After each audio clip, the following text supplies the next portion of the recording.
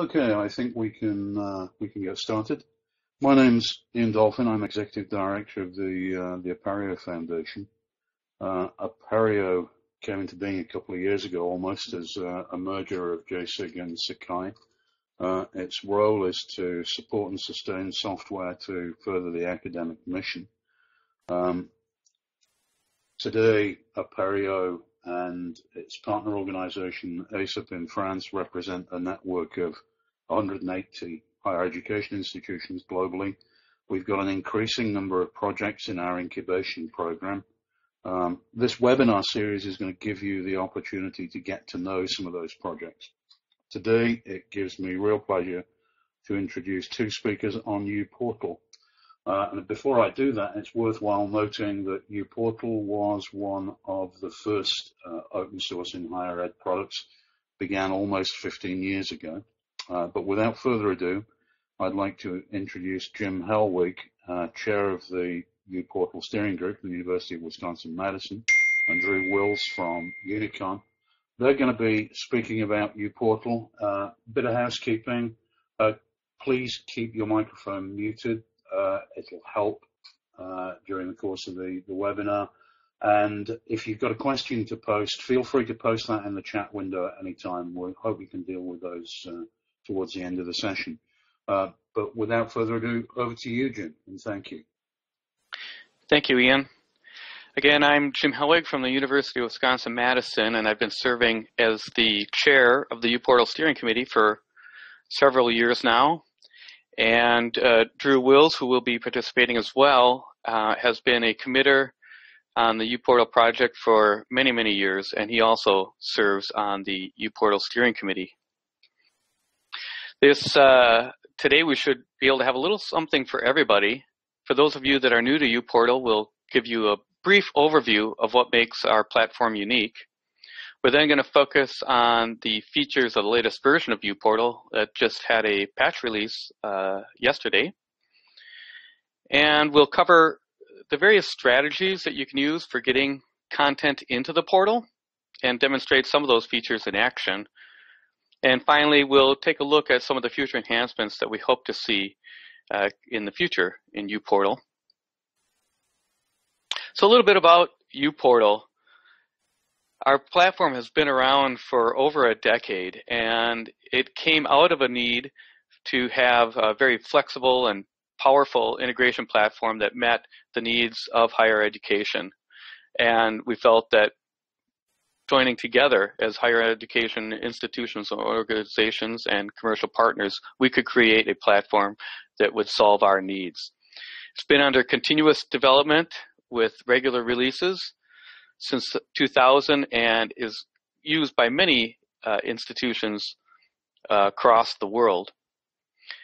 And just to give you a little bit of a flavor of the variety of ways that uPortal can be configured and skinned, I just included just a few of the slide shots of other institutions that we have deployed. And not only do we have the desktop version, but there are many flavors of uPortal that are available on the mobile devices as well.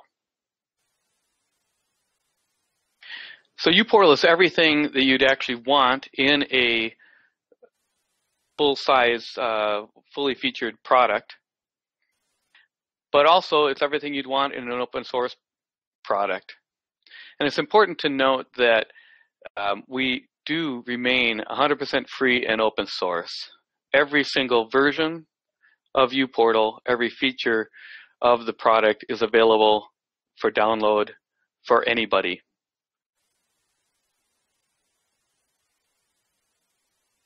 And again, I think the real feature set of uPortal that meets our higher ed needs is that we can deliver this individually tailored and personalized content in a way that many other platforms are not able to do.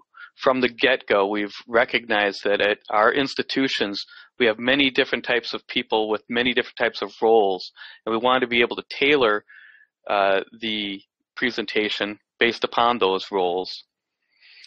We have many different types of groups on our campuses. many different types of populations, and uPortal can be configured to consume many different types of data sources to get at those affiliations, to get at those user attributes, and deliver a tailored experience that really it gets to you as a person. Not only are we able to tailor that experience for individuals, we're able to tailor that experience based upon the devices or the networks that you're connecting to the portal with. And I think one of the other features that I really want to highlight of uPortal is that it's not just a collection of source code that's available for you to download and take and install. It's really a community that you are, after you do download the product, you can engage with the community and really get the benefits of being part of this greater open source community. There are many different ways that you can engage. We have active mailing lists where, as an institution that just wants to make use of this product, you can engage in the user mailing list. If you are someone that wants to get a little bit more into developing and extending the product, you can engage with the developer mailing lists. We have an IRC channel that remains active with a lot of core developers on it, and anyone is free to join, and you can engage with those folks that are actually doing a lot of the core development of the product. We also have opportunities for people to engage face-to-face. Annually at the Apereo conference, we have a good turnout of the uPortal community. And we also have a good turnout at the annual camp. And for those of you that are not familiar with that venue, it's a way that we can get together in more of an ad hoc or informal manner and really tailor the few days of activities to meet the needs of whoever attends. It's been a great way that we've been able to discuss possible future enhancements to the portal and align and start to move forward on those future enhancements. If you are interested in learning more, we will also periodically have uPortal community calls that are held online where you can engage with folks in the community as well. But I'd like to turn it over to Drew Wills, who will talk more about the features of uPortal 4.1 specifically.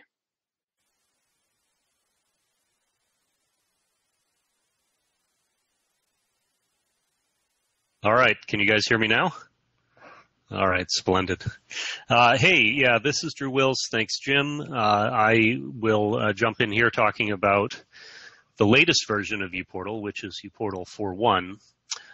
We actually, as Jim mentioned, had a brand new patch release of uPortal 4.1, which is version 4.1.2, and that was released yesterday, finalized yesterday.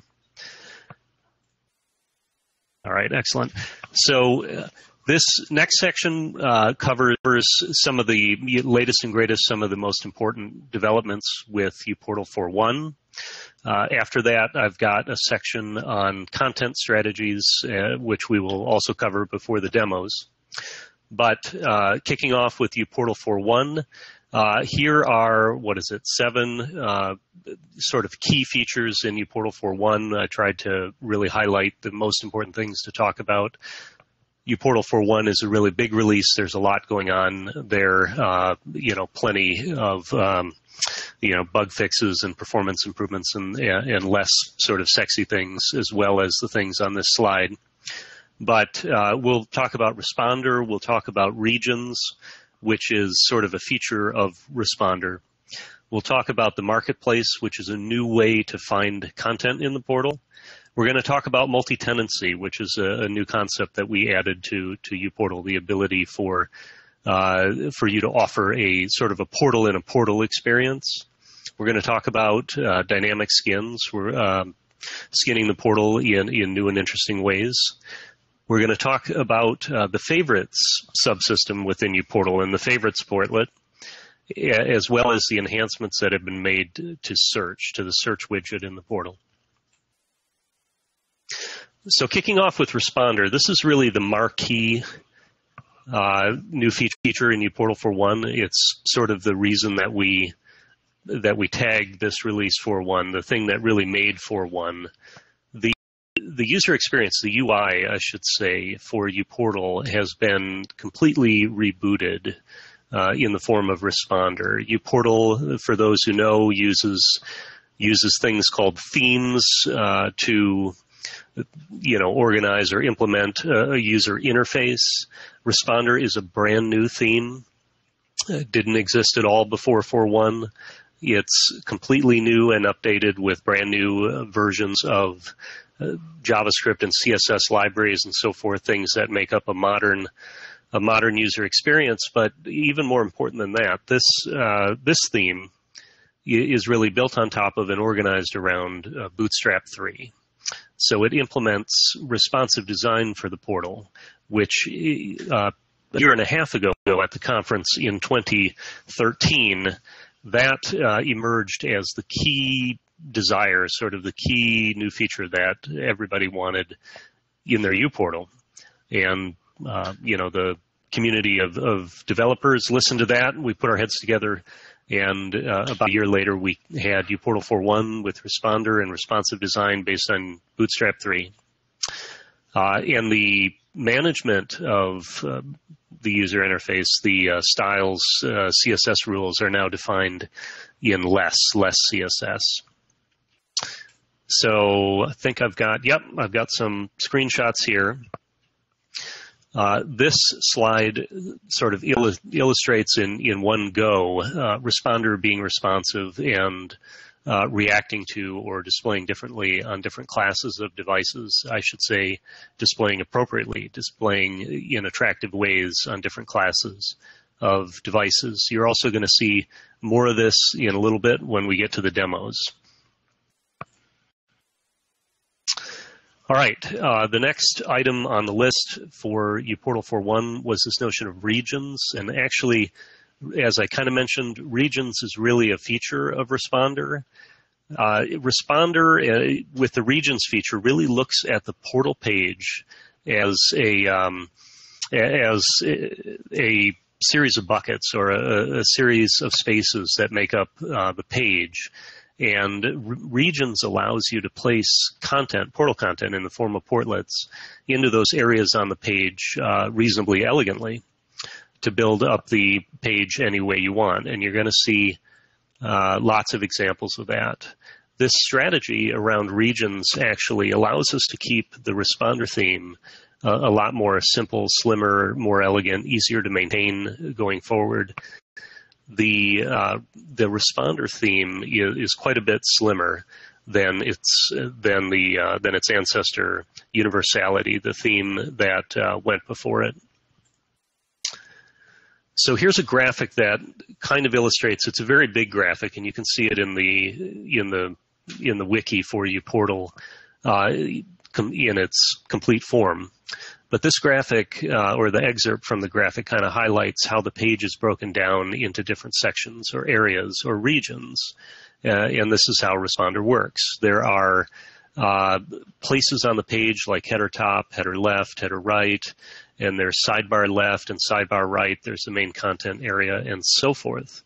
With Responder, you're able to put portal content into these areas, and if you do, these areas become a part of your portal page, and you'll view them appropriately, but any regions that you leave empty disappear completely from the DOM, so you just take advantage of what you want, and you leave alone the things you don't need. Next up on our list, Marketplace. Marketplace is both a portlet. It's implemented as a portlet as well as sort of a feature of the portal. It's a new way for users to find content in the portal, and we're going to see some screenshots of this, and we're actually also going to see this in the demos coming up. But the marketplace essentially gives users sort of an app store, highly visual experience for finding content, for finding portlets in the portal. And it's an alternative to the personalization gallery, which is the way that users personalize the portal in uPortal 4.0 and in uPortal 3. The marketplace is driven by sort of more images and more metadata than previous personalization interfaces. So you can look at screenshots, you can look at ratings and reviews, you can look at related portlets and featured portlets and so forth. And here is a screen capture of the sort of main or default screen, the list view screen in the marketplace. You can see, for those of you familiar with the personalization gallery, you can see that it takes up a lot more screen real estate. That's okay. It gives you, a highly visual app store sort of experience for finding content. This is, as I say, the list view screen. It lists portlets, and you can filter this list by category or alphabetically or by different means. And then when you find a piece of content, a portlet in this list that you're interested in, that you want to learn more about, you can go into a detail screen and see ratings and reviews. You can see screenshots and so forth. You can see other portlets in the same category. You can read a long description of the portlet. All right, next topic, multi-tenancy. This is the community of developers sort of kicked around for a while, but really took shape in uPortal 4.1. We have this notion of a tenant in the portal, and a tenant can be either a campus, like a dental school or a law school, or some department that has a lot of independence and operates, sort of very much on its own independently. A tenant in the portal can have its own logo, skin, data, content, can have a number of assets in the portal that are unique to it. And those assets can be managed by, by delegated tenant administrators through, attractive and intuitive UIs. So here are some screen captures of the tenant manager portlet. You can access the tenant manager from the regular portal administration tools. You can see that circle on the left.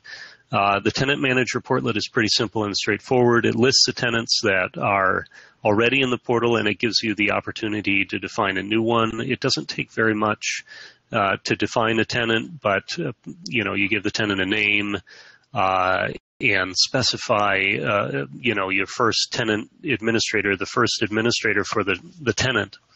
And you also have to kind of define how you will identify users in the portal as belonging to the tenancy, and that's why you've got the org value at the bottom, if you can see that in the bottom right screenshot.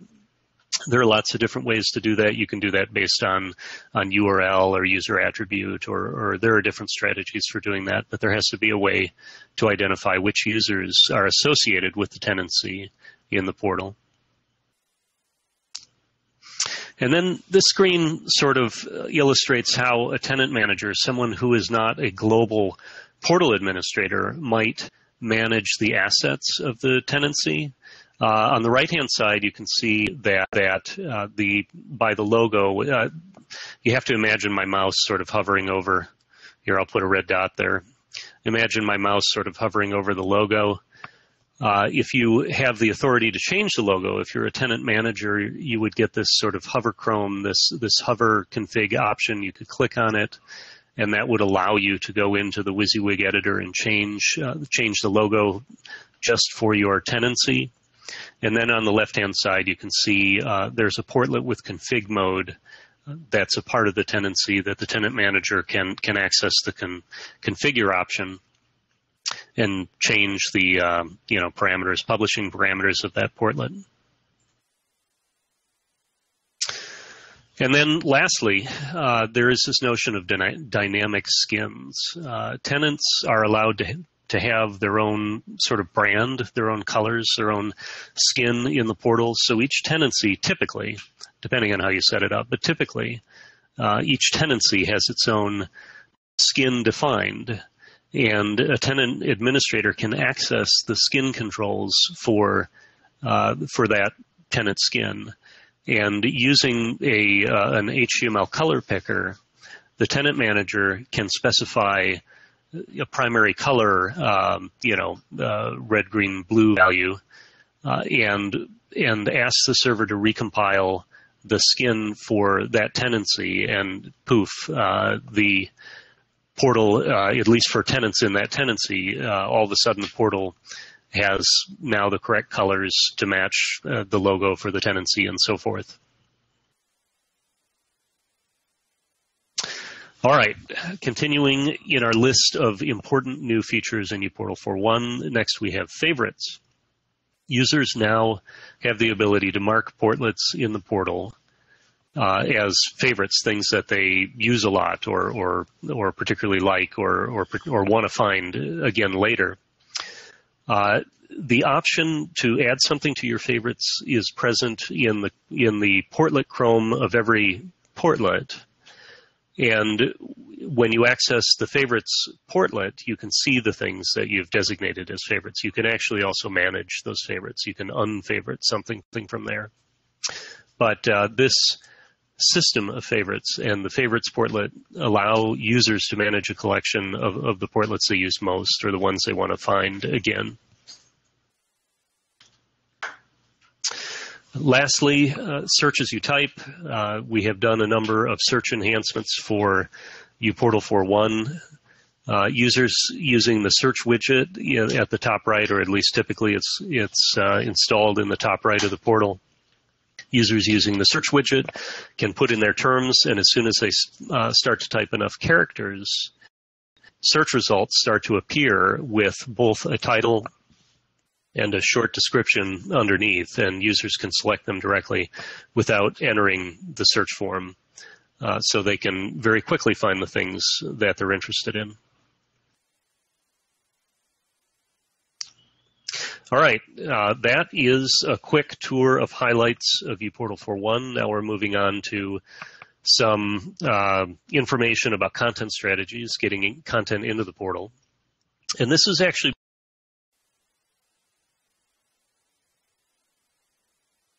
orders. This has been a big move, a big shift within the developer community. In ancient times, in the earliest days of uPortal, there really was sort of one way, primarily one way to get new content in the portal, and that was this last bullet point. Essentially, well, we called them channels back then, but Java development. The content strategy of developing content widgets in Java for the portal was the sort of primary and original strategy.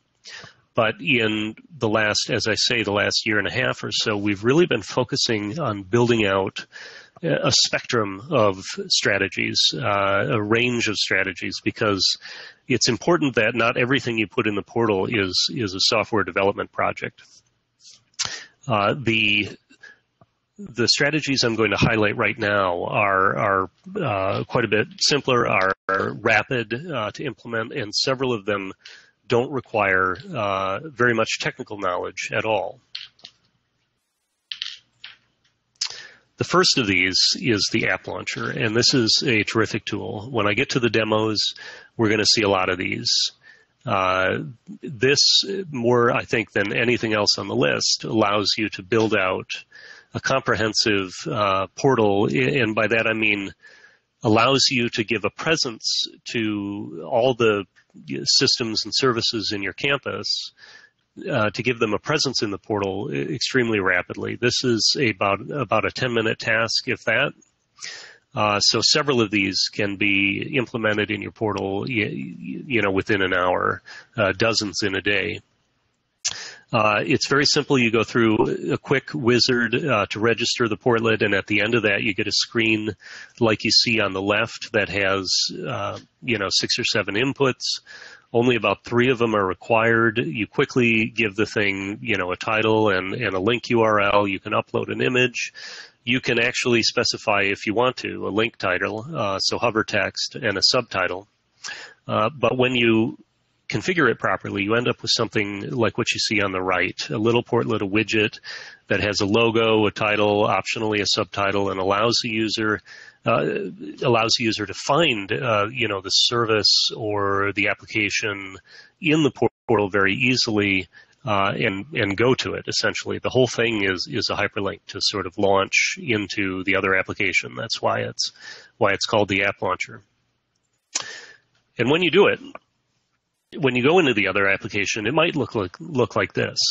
When you publish an app launcher, one of the options that you have as the administrator of an app launcher is a choice whether to display the app launcher, whether to display the application itself in detached window state like this. So in the portal itself, you can see that in this screen capture, the portal has been reduced to, I think it's a 55 pixel high bar at the top of the page. It tells you you're still signed into the portal. It has a home icon in the top left, so you can return to the portal. And actually, you can put other content in this bar if you want to. You could put like a notification icon portlet that still tells you how many notifications you have, or an email icon portlet that tells you how many emails you have, or whatever is important to you. You can put it in this bar. But one of the options you have with the app launcher portlet is to display the things you launch in a view such as this. And this is called detached window state. It's a feature of uPortal. The other option is just to display those things in a new window. It's an either or choice. You just pick which display strategy you want and you're good to go.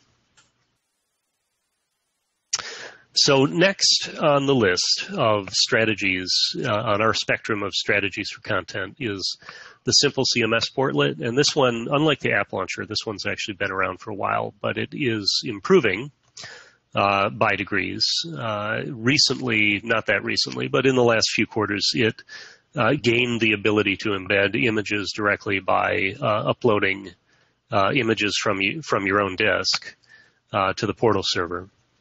But it's a rich text editor.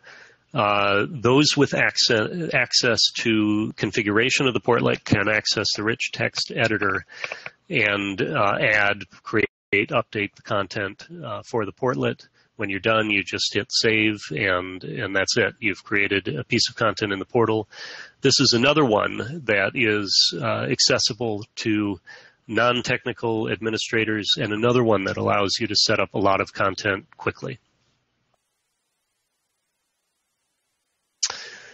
So this next one is one I particularly like. I use this a lot. It's called the Simple JSP portlet, and it allows you to develop, essentially, to build out a brand new portlet that can be somewhat sophisticated. It has access to things like the user's group affiliations, the user's attributes, and so forth. Can potentially have access to other configuration information or even spring beans in the context.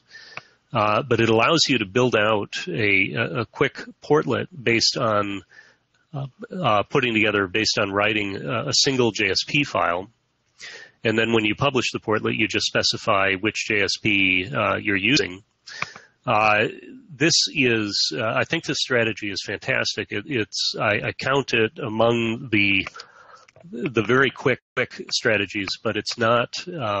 It's unlike the two previous. It's not one that a non-technical user can really implement. It takes some knowledge of Java and how JSPs work in order to be successful with this strategy. But it's still a key strategy for the portal as a whole.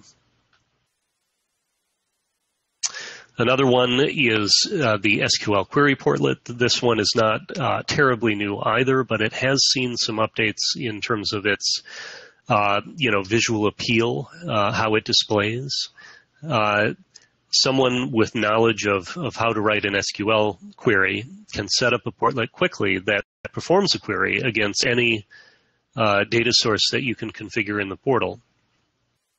And you can quickly show a table of results. This example here shows, balance in campus bucks in the portal system. So there are a number of really cool quick things that you can add with an SQL query portlet.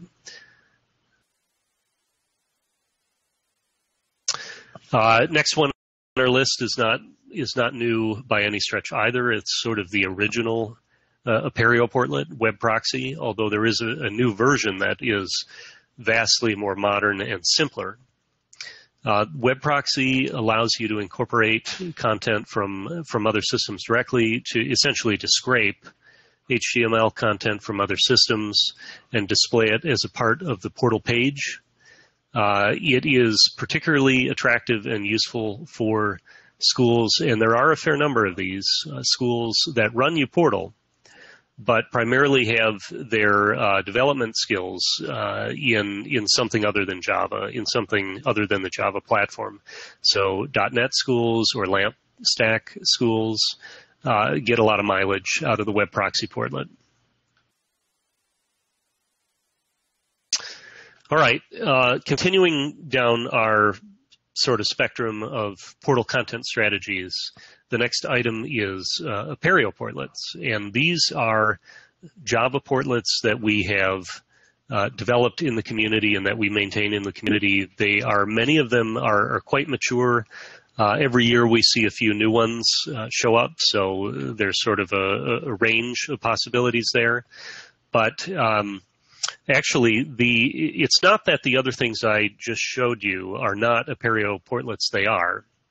They absolutely are. But this item on the list is really focused on the sort of richer, more specific Apereo portlet integrations that are available, things like announcements, the email integration, the calendar integration, the notifications portlet in Apereo.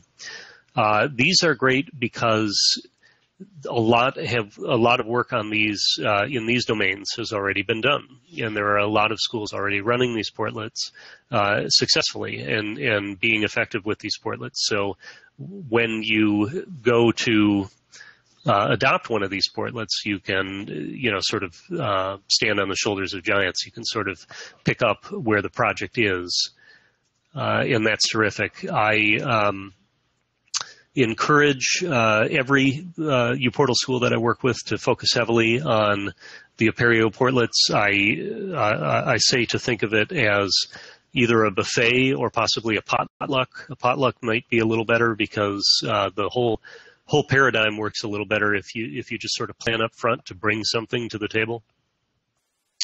You'll find that you can be more successful with it, but on this slide, you can see there's sort of a screen capture of the homepage of the Apereo Portlets wiki space. And this isn't even the complete thing. You can see that there are dozens, several dozen Apereo Portlet projects already in existence, more every year. And each of these projects has at least one portlet in it. Some of them have several portlets in them. Like, for example, the HRS dashboard portlet, which is listed here, portlet project, which is listed here, has close to 10, I think, individual portlets in it. A good number of these have more than one portlet in them.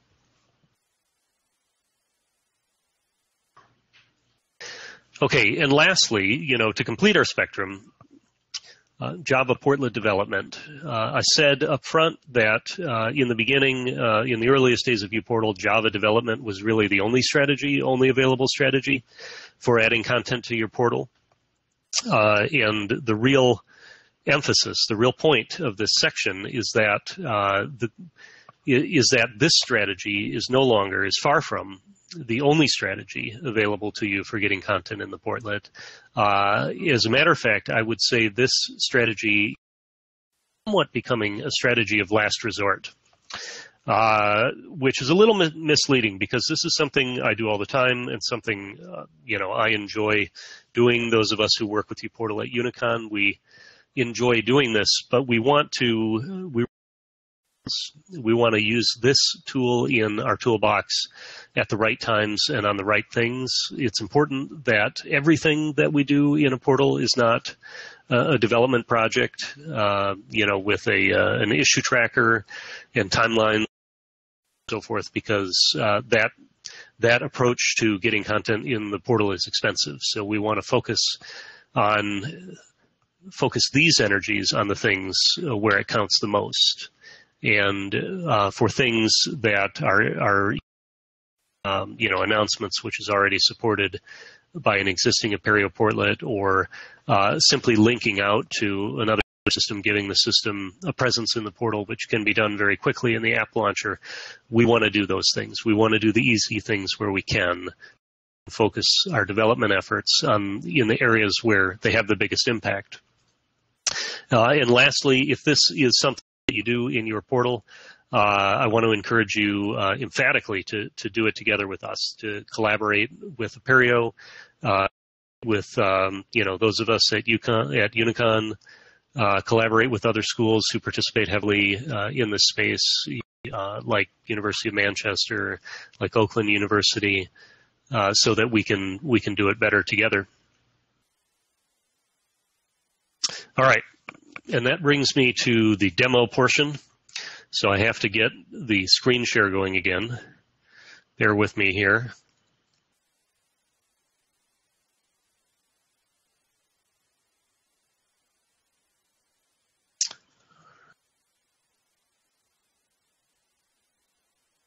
While Drew is getting that set up, I'll just remind folks that if you do have any questions while we're going on, go ahead and add those in the chat room. So thanks, Jim. Here I am sharing my desktop. I trust that you can see this. If you can't, someone speak up. But here I am. I'm going to start here at a deployment that we call the uPortal Showcase. This is a Unicon uPortal deployment that we use for demos commonly. This showcase has a CAS instance integrated with our directory here at Unicon. So I'm going to go ahead and log in as myself. And here, now that I've logged in, I have some content. The purpose of visiting this portal primarily is to show you Responder live, then in a screenshot. This is the default Responder. We're going to look at another version of Responder, but you can see here is what Responder looks like. And now I'm going to show you the responsiveness. Here, this is what we mean by responsive design. I have a very large viewport right now, essentially a desktop view. It's on my laptop, but I'm essentially seeing the sort of full or large viewport view of the portal. But as I scale down the width of my browser, Responder and Bootstrap are smart enough to know that at a certain point, at a certain width, it doesn't really make sense to show portlets in columns. So let me get down here closer to the size phone of a smartphone, and now you can see a number of things. First of all, that the items in the header have been stacked. The search bar has become full width instead of becoming minuscule as it would have. It now spreads the full width of the header up there. The logo is still there. The greeting has been put on the very top. The tabs, actually, something special has happened with the tabs. They've disappeared entirely, and I've got a menu here that I can click on to access the tabs. But otherwise it's hidden. The columns of portlets that were present in the larger viewport are gone. It's down column. All of the portlets are arranged in a single, stacked column. So depending on the kind of device you use to access the portal, you may get anywhere. You may get it matches anywhere along that sort of spectrum that you can see evolving as I grow and shrink the browser's viewport. And the intent, again, is to give you a good experience in the portal, no matter what type of device you're using to access it. And it's sort of the central, most important point of Responder. All right, so we've done that. Now I want to show you something completely different. Here's another demo portal that we have running live on a server at Unicon. The URL is appsdemo1.unicon.net, but we call it ULaunch. This is something that we put some work into ahead of the EDUCAUSE conference, actually. We wanted to highlight, we really wanted to highlight some of the newer features of both in uPortal itself and in the content strategies that I just talked about. So we sort of built a portal around them. We de-emphasized all the things that you see right out of the box here. These things are still good. It's a great portal, but we really wanted to focus on some of the latest and greatest stuff and really build a new portal experience around it. So that's what we did here, and that's in the ULaunch. So you can see that on this page we've got a grid. We've got just a ton of these app launcher portlets, and we call this the Home tab. And I'll go ahead and click on one of these things. And you can see that, by launching the Sakai app launcher, I go to a page about Sakai, but I'm still in the portal. This is that detached window state that I talked about. So it still tells me, who I am and gives me this home button to go back to the regular portal experience. But I can bring a lot of services and applications into the portal very quickly with this strategy. So I'm going to go ahead and sign in. And I'm going to sign in as the student demo user, because you get more features when you sign in. So now I have that. It tells me I'm signed in as Stephen Student, ubiquitous in uPortal.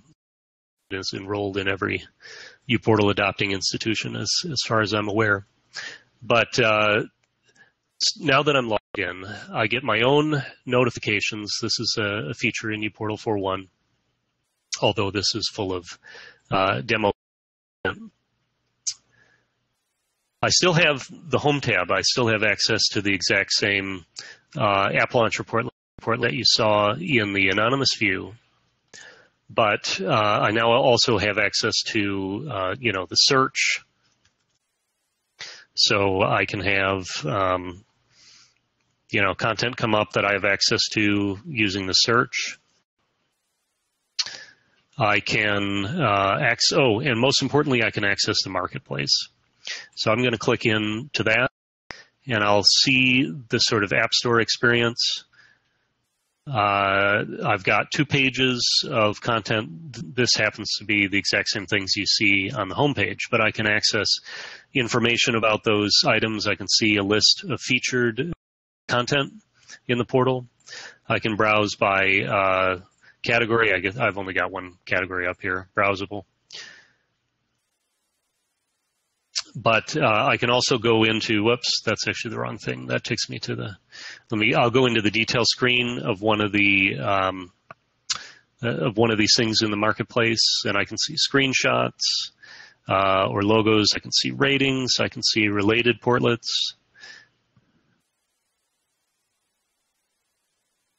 Yeah, experience is very metadata driven. The more metadata you put in there, the better the experience is. There are some features integrated with the features of the marketplace that are integrated with the rest of the portal. So, for example, I can access here, and I've got a details link here that allows me to go directly into the marketplace and see the the detail page about uPortal here.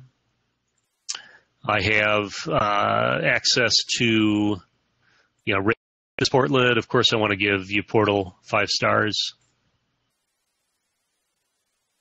I can, if I'm permitted to by the administrator, I have the option to remove this portlet or move it around. I've already added this portlet to my favorites, so I'm going to find another one that I haven't. Yeah, here we go. Add to my favorites. You have added Canvas as a favorite. That's terrific. I think I have the favorites portlet on this demo tab. Yeah, I do. It's over here. So you can see right here all the portlets that I've favorited. I'm going to go ahead and move it over to the left-hand column.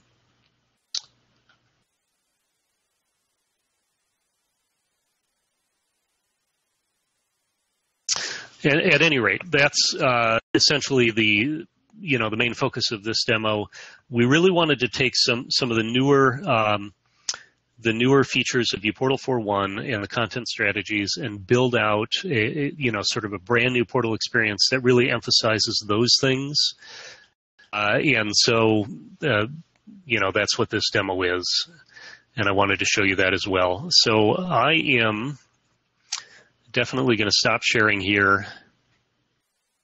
And I think this is the point at which I hand control back over to Jim. I think he's going to take us out with the future stuff. Thanks, Drew. So just a little bit more, you've kind of seen, especially with that U-launch concept that Drew was just demoing. That's some of our future direction. But over the last few years, we've seen some great progress in making uPortal work well on any device, but we're not stopping yet. And we have plans on making this experience even more responsive and perform even better on not only mobile devices, but really basically any device. So in addition to improving the portal responsiveness and performance, we're also looking at making improvements to individual portlets and optimizing their responsiveness and their performance. And we're looking at ways to reduce the number of page loads that we have to go through in order to deliver this content, trying to get more of it immediately out there for you. And we're also seeing this emerging transformation of the kind of the new paradigm that goes beyond the traditional tabular portal experience that Drew has, demonstrated one aspect of that. So as many institutions, as they've experienced significant growth in the amount of digital content available online, and much of this is accessible within the portal, it has become a bit challenging for users to actually find the content just because there's so much great content out there. So as you can see, to help address this, we're looking at a number of techniques, making the marketplace a way that you can highlight the content and making things more searchable so that you can start to search for content, but make it really easy for that content to come up quickly for you. We're looking at enhancing that ability to quickly access and launch that content once you find it. And then finally, making this exposed to search engines so that now users can search and find the content using the traditional search methods that they already have, maybe a campus search appliance or just straight out one of the commercial search engines. We're also doing under the hood development, expanding the APIs that will take the information that's within the portal and make it available beyond the portal. So this includes developing new REST endpoints as well as documenting the existing ones. So this is going to make it easier to develop innovative web applications and to develop native mobile applications, both the uMobile ones or integrating the portal content into some custom mobile app that you've developed for your campus. So this technique of developing more APIs to get the data out, it promises to make it easier for non-Java developers to participate in portal-related development. I think we'll see some more examples of that emerging within the community. And finally, we're looking at making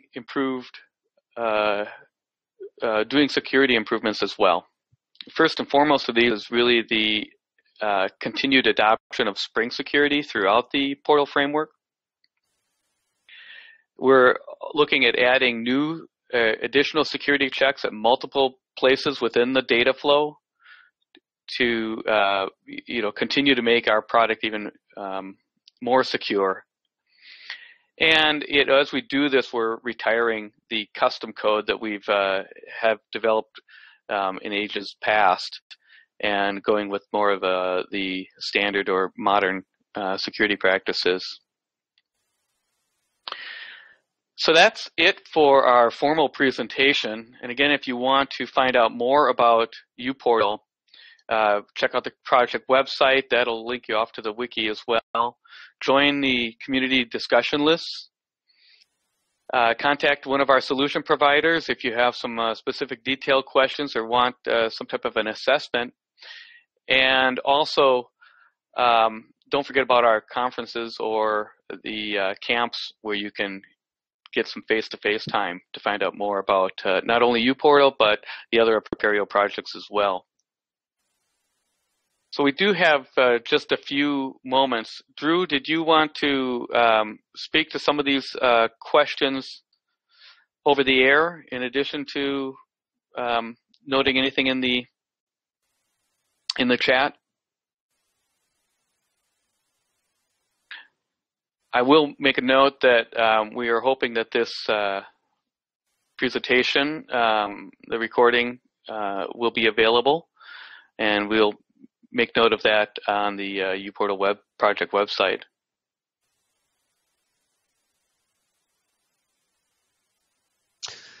Hey, Jim, thanks. Yeah, sure, I'd be happy to. I noticed a lot of questions were coming through when I got done speaking, and I know we don't have a whole lot of time, or at least not within the hour, so I started typing responses. Matilda, as far as responsive portlets go, one thing that we've started doing with responsiveness in portlets is reacting to the fact that we are in maximize mode. As a portlet developer, if we realize, if we can identify through the portlet API that we're in maximize mode, then we feel we can rely more on media queries that tell us the size of the display. As far as when we're in dashboard mode, that's a little tougher because it's very difficult to know, as you're well aware, as we've talked on the list before, it's very difficult to know the size of the column that you're in and how much screen real estate. Seeking really good answers, I think what we do here at Unicon more than anything is try to make it small in dashboard, try to try to put together content that would look decent in a 3 or 4 column view in a desktop, as well as in a single column on a smartphone.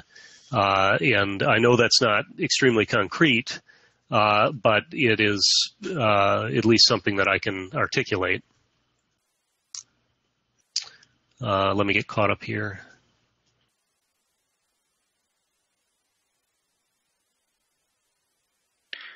I'll just maybe respond to Paul's question. I think was it Paul had a question about ERP integration. There are some portlets that are available that we've used to integrate to different ERP systems, and part of those require you to develop a custom integration point to the particular ERP system that you have. But I know that some of our student-related portlets or our HR related portlets are designed so that you can plug in different systems.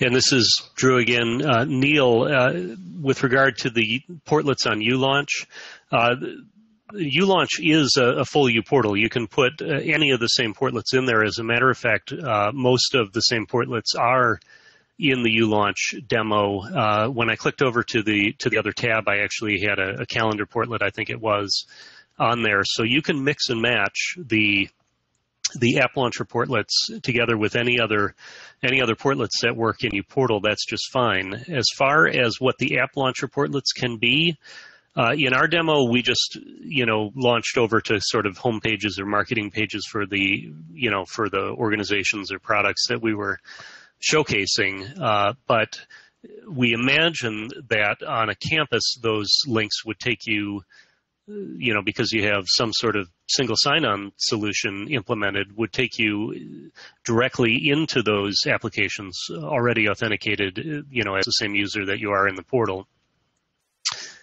And we can work with those app launcher portlets also support URL parameters, so there are ways to pass some important information in the URL, contextuals like user attribute information along the URL as you go.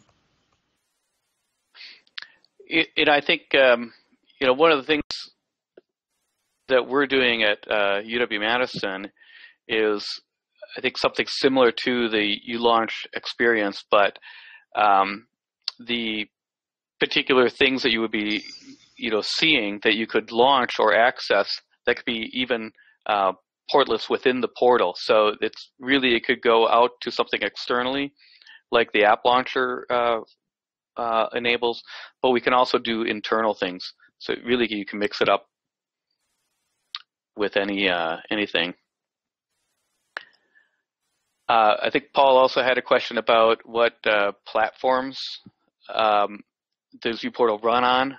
I think the vast majority of the installations are run on Linux or Solaris, but we do have, I believe it's been installed on Windows as well. And I think there's probably a variety of, server, numbers or sizes as well. It really depends on the how much load you're looking at. I know we at Madison have a cluster of 4 Solaris servers, but we've got more power than we actually need.